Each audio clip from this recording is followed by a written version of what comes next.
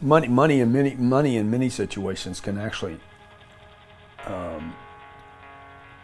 increase the sensitivity to the lack of self. How so? Because, you know, you would think, first of all, I was so busy working. By the time I was 33, I think 31 or 32, somewhere in there. One day I looked up, I'm like, oh wow, I got $1 million. Nobody makes $1 million, right? You accumulate. Yeah, if you're shooting for $1 million, you won't get there, right? You accumulate. One day you're like, oh, I got $1 million in a bank account. That's what makes a millionaire. Everybody's gonna make $1 million. You make 50 grand a year for 20 years, you made $1 million. You know, but accumulating $1 million. Now I got $1 million, I'm like, damn, this is nothing. Which is like terrifying. There's a line in Wall Street where Bud Fox says, I never knew how poor I was until I started making a little bit of money. Yeah, exactly. Exactly. I remember one year I made 650 grand. The guy looked at me, I was telling somebody, I said, I made 600 grand this year. And he's like, how do you live on that? I said, excuse me? He said, how do you live on that? How do you make sense of your potential at that? And are you bragging or complaining? He's like, I'm confused. And I'm like, fucking thank you so much.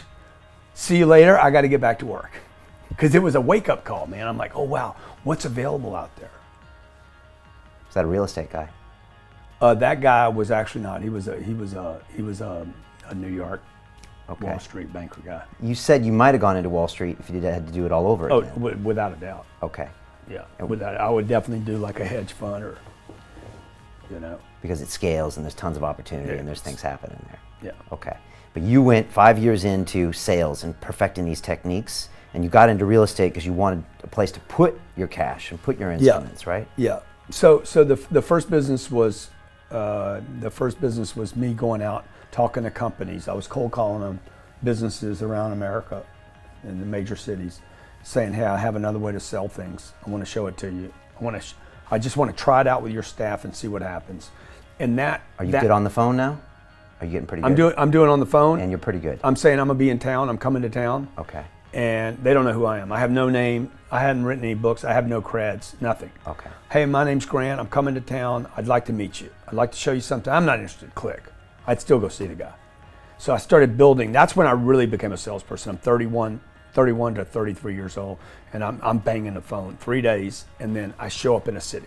Okay, that's what makes a salesperson, because it's cold calling and then showing up. It's a cold call followed up by a visit. Hey, I called you the other day. You told me not to come by. Appreciate what you said. I just want to introduce myself, and the reason I'm in town.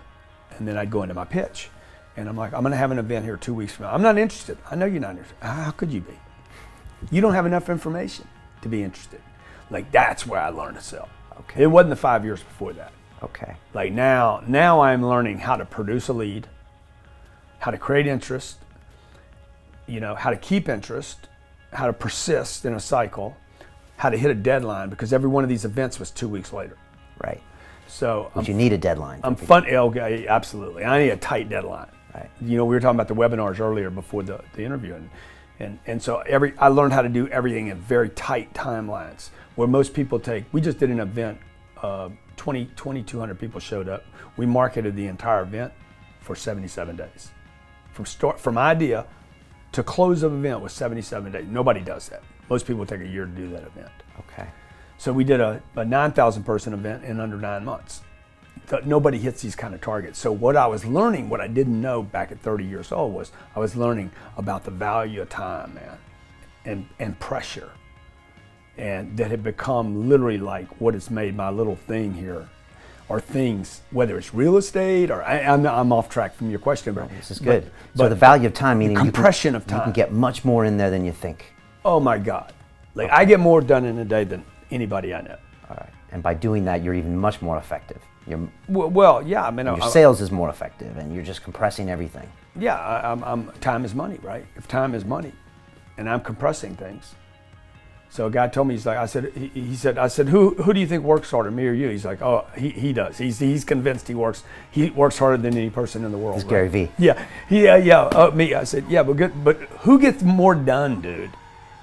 Who monetizes more faster? These are the bigger questions, not who works harder. It's who puts the branches and the pecans and the leaves in the bag without making the biggest mess. Like that is what a business is. It's not about making a mess or doing a bunch of work or looking all raggedy ass at the end of the day. It's how much can you get done with time.